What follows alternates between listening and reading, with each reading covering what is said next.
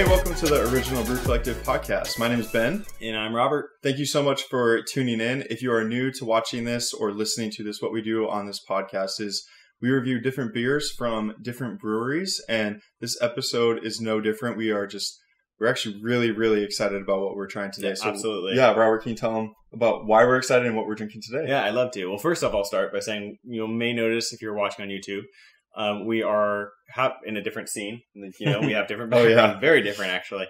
We're on vacation right now. We're up on the north coast of California along the beach.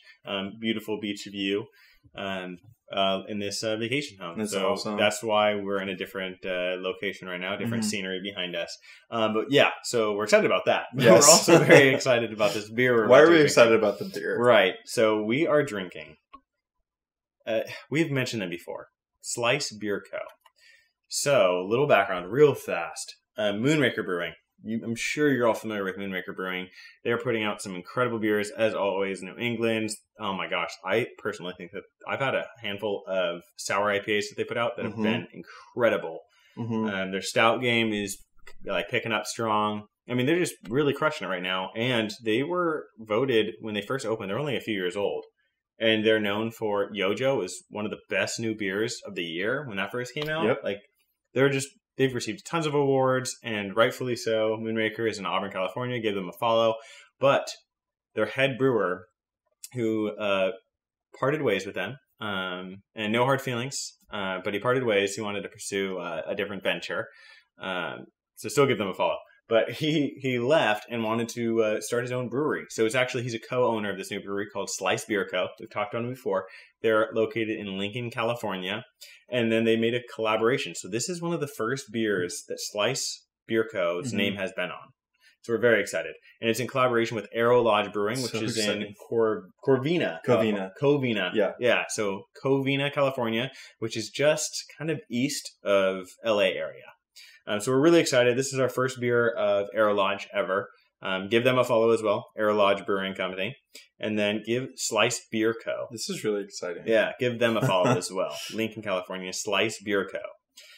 This is an Imperial Stout coming in at 11% ABV, and it is brewed with vanilla, coffee, and lactose. So we're pretty pumped about this. Sounds delicious. I'm going to crack it open. I'm really excited. Yes. Ben, as you can see, I'm very excited. I'm wearing my Slice Beer Co. shirt right now. Ben, can you kind of give them a brief description of the label while I pour this one out? Of course. So, so this beer is called Pitching Tents, and what does that make you think of, Ben? Camping. Exactly. So the label on the bottle itself, it's a dark red label, and then there's a tent on it with yellow trees behind it, and then Pitching Tents is in yellow font. It's pretty simple label, but it's actually really cool. And so if you've listened to us before, you know that we've started doing fun facts. So I have a fun fact to share with you before we get into smelling the beer and the different notes of it and reviewing it. So the fun fact is there is a brewery called Brewmeister. They have a beer called Snake Venom, and Snake Venom is 67.5% ABV, which is the highest alcohol content of a beer. So Brewmeister has the highest alcohol content beer, 67.5%. That's pretty damn high. That is ridiculous. That's crazy high. That would hurt, I would think. What if it doesn't, though? It's got to be like sipping like hard alcohol, like sipping on like a that's strong, true, like a whiskey or something. It'd be interesting to see if they masked it at all, and you're just like, what? It tastes like, I don't know. Yeah. But yeah, that's a fun fact right there. Fun fact. Yeah. So we just poured it out. I do have to apologize to Ben a little bit. I think he maybe got a little bit more than me, actually. So I don't need to apologize to you. But it's okay. No, I actually... So we'll see as it rises. But yours has great head retention. Mine has incredible head retention. Great head right here. I poured it a little harsher right off the bat. So the head it's just like a thick, fluffy foam. It's crazy. And the bubbles are really dense. A mocha. Yeah. The head of it. Yeah, like the steam cream or whatever. You're familiar with like coffee drinks. Ben is a coffee connoisseur of sorts, to a level, to an extent. I just really more like so coffee. than I am. Yeah. But when they do like the whip, like what kind of drinks are those? Where they use like the espresso steamer and then they put the cream? That would be like lattes, I guess, I don't know. Yeah. So it kind of like I mean, it looks thick, like fluffy, like a cream almost. Oh yeah, that's lattes or cappuccinos. Okay, yeah, perfect. So it looks like, I mean, we could have done I should have tried some pouring art. Like you could have, art. yeah. I should have tried that. But it's like that looks like a mocha, the head of it. Yeah, absolutely. It's like a nice milk chocolatey mocha color on the head. And the color is pretty black. Yeah, I would say jet black. That is very dark. You can see. I know Ben was describing the label. If you're watching with us on YouTube right now, we'll kind of hold it up. Hopefully the camera picks it up at least a little bit. Simple label. Cool artwork. I like how basic it is, to be honest. This is like, the color is essentially, it could be a night sky while you're camping.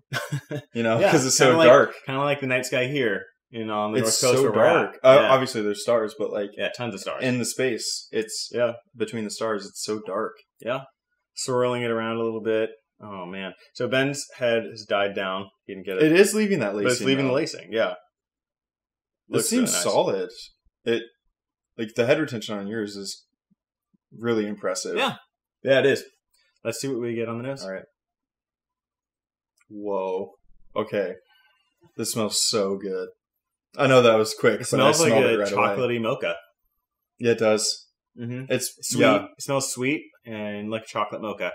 Mocha is that already like a chocolate thing? Okay, so it smells like a sweet mocha. Yeah.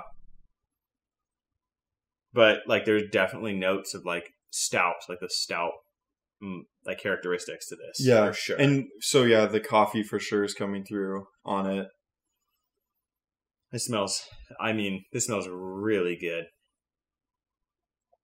You want to give it a taste? It does smell so good. Yes, I do.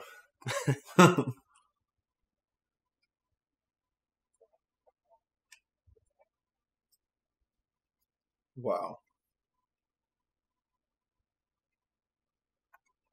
Okay, so on the palate for me, there's a lot of coffee.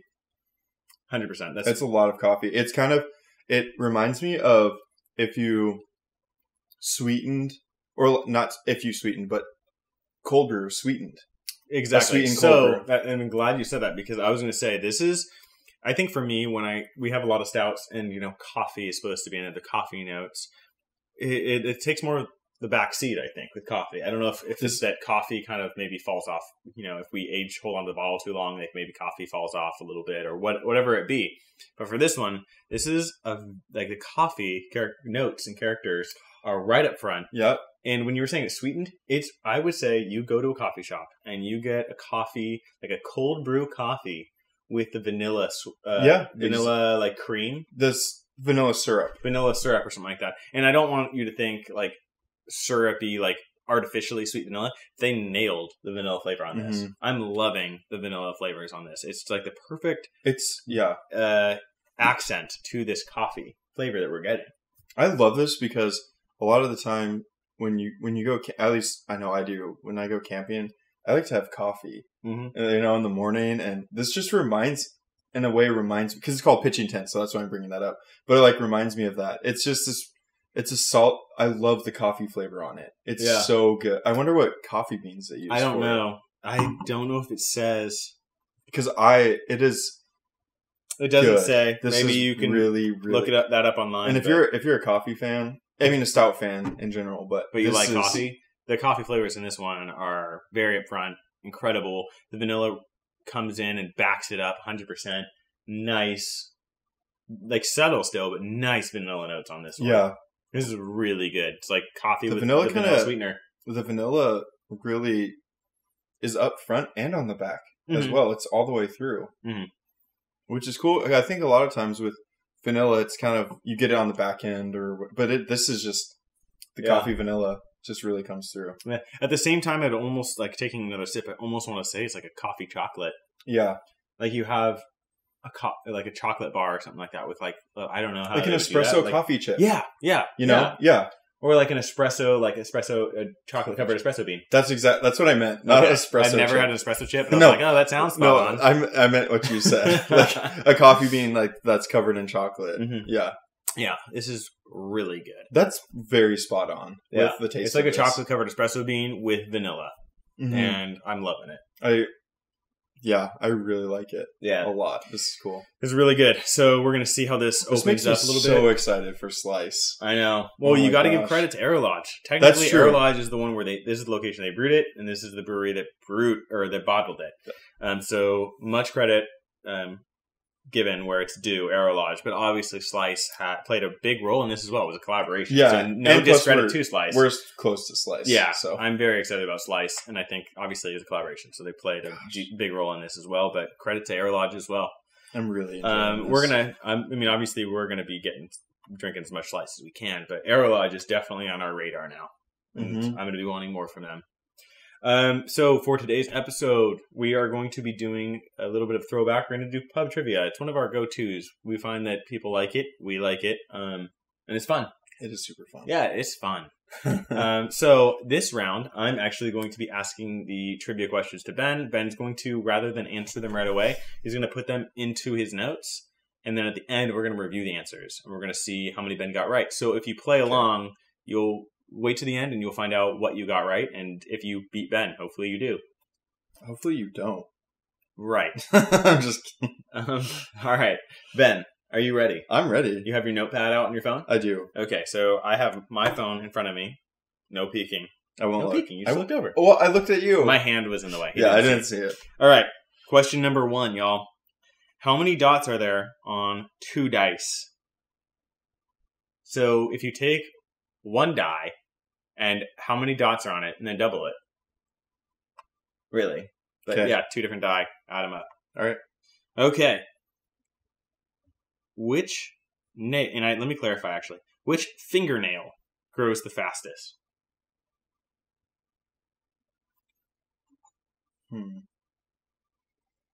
right. I mean, I have a guess. Ooh. I want to say, did we talk about the mouthfeel in this one? Not a whole lot. Okay. I don't think we did at all. Yeah, I don't think we did. It's like a nice medium. A solid medium. There is a little bit of carbonation to it as well. Pretty light, though. Yeah. It's not overly carbonated. It's just like the carbonation's there. But a nice, solid medium mouthfeel. It's good. All right. Question number 3. Which German city is famous for the perfume it produces? What? I'll repeat. I heard the question. And you only get, I think we decided in previous episodes, you only get 1 repeat, right? Sure. Yeah, that's fair. 1 repeat right here. Which German city is famous for the perfume it produces? I mean, okay. All right, next question. This is question 4. What is the only mammal that can't jump? Interesting.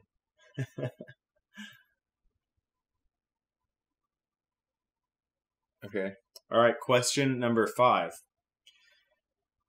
5 new sports have been added to the Summer Olympics for 2020. Name 2 of them. Sports? I'll repeat.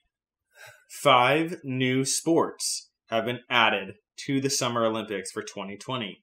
Name 2 of them.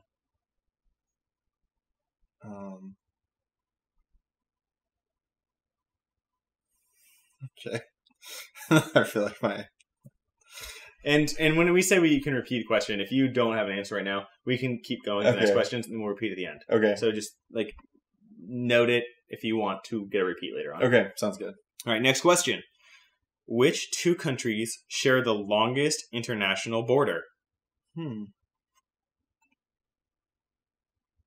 countries? So I'll repeat it. Which 2 countries share the longest international border? So think of between countries, what has the longest border? And then it's those 2 countries.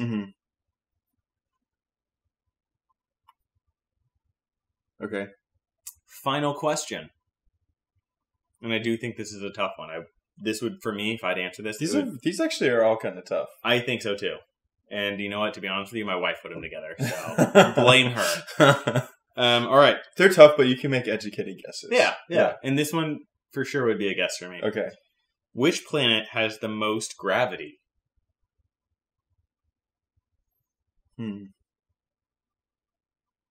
Which planet has the most gravity?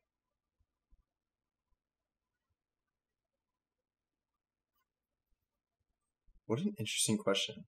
Because I'm trying to think of what it is that is it like causes gravity. I'm no scientist by any means.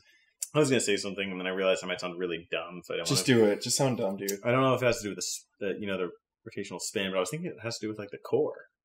No. Oh, okay. Maybe it's with the atmosphere outside of the planet. I have no idea. Yeah. I shouldn't have even said anything. I sound dumb. I don't think you sound. Unless I was right, then I sound super smart. Super smart. Can you repeat number 4? You got it. The fourth one. What is the only mammal that cannot jump?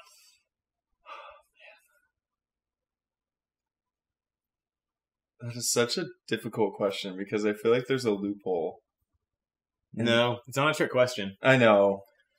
You just have to know what a mammal is, and then kind of just try to think, and then make an educated guess on what you think. Okay. I have my answers. You have all of them. I have all of them. All right. Hopefully, you have all of them. All you listeners out there. So we're going to start from question 1. And I'll read them again, and then I'll give you the answers. And then Ben. Wait, can I tell you what my answer was? Yeah, please. Yeah. Announce if you got them right or not. Oh my gosh. And then what your answers were. This beer is so good. This is very good. It is so enjoyable. All right. All right. Question number 1. How many dots are there on 2 dice? I said 42. You got it right. The answer was 42. Mm-hmm. All right. Question number 2. Which nail grows which fingernail grows the fastest? The fingernail that I think grows the fastest. Oh my gosh, I think I want to change my answer. Listen to your heart. Okay, forefinger. Don't tell me what it is if that sounds like it was wrong. I don't. Which your pointer finger? Oh, okay. No, that's wrong. Okay. What did you? Just out of curiosity, what did you initially put? I put the forefinger, but then I was gonna change it to thumbnail. No. Okay. So the answer is middle finger. Is it? I think it's so that nature wants us to be able to flip off and be more distinguished when we flip off. Yeah. So it's more like visible. The reason I thought it was either the two of those is because I play guitar and a lot of guitarists. I don't. But when guitarists do finger picking, their thumbnail and their index. Oh, it's index finger, not forefinger. Okay, index finger? I don't know. That is the pointer. Whatever, finger the one that you point with. That's an index finger. Okay, index finger. I think.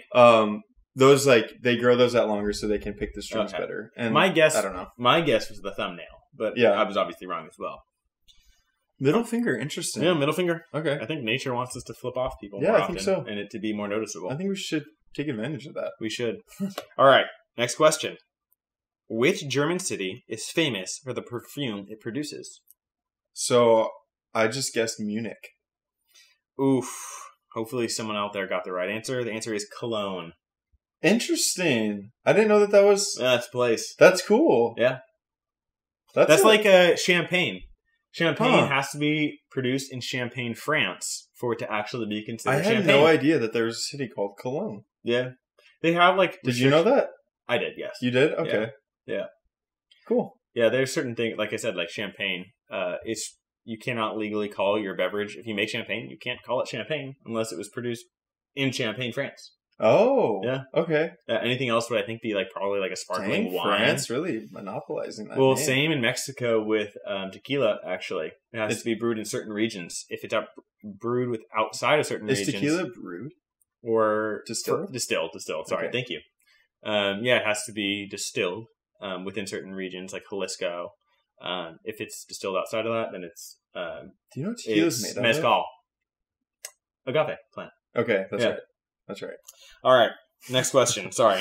What is the only mammal that can't jump? I feel like I really enjoy my answer. I said a beaver. Is a beaver a mammal? I think so. They have fur. I don't know. Okay. Well, that's wrong. It's an elephant. Oh. So if a beaver is a mammal, beavers can jump. Beavers got hops. Dang. Yeah, elephant makes sense because they're so dang heavy and... Yeah. I can't picture one jumping at all. There's so many mammals to cycle through your brain. Yeah. So, all right. I've just never seen a beaver jump. So this one has multiple answers. Yeah. There's 5 potential answers. So you had to get 2 of them.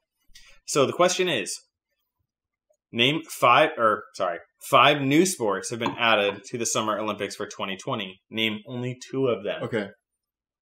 So, because we're going to be in 2020, based off of our world that we live in today, one of them I said was gaming. I said gaming and slacklining. Those are both wrong. Okay. But interesting. So I could just see them based, doing an Olympics of gaming. based off of some of the sports I've seen in the Olympics. Well, I have one in mind, and it's in particular it's the Winter Olympics. It's just like, Shuffle puck or something? No, that's totally fine. It's the one where they cross country ski and then then shoot targets. Oh, Like that just seems so absolutely random. I could see slacklining as a thing. Like, Yeah. why not, you know, if that's a sport. and gaming is they have tournaments around the world for gaming. Yeah, Seriously, in other different countries. That's obviously not a physical athlete though. I know, So but that's what the Olympics is about. But I know. a mental. Yeah, I mean, there's some. it's Physical considered a aspect. sport. Your thumb could get really sore. Good point. Yeah. Let's start a petition. So the answers are, there's 5, like I said, there's 5 in these sports. You only had to say 2 of them. So if you did list off 2, then you got both point. You got the point. The point, I guess.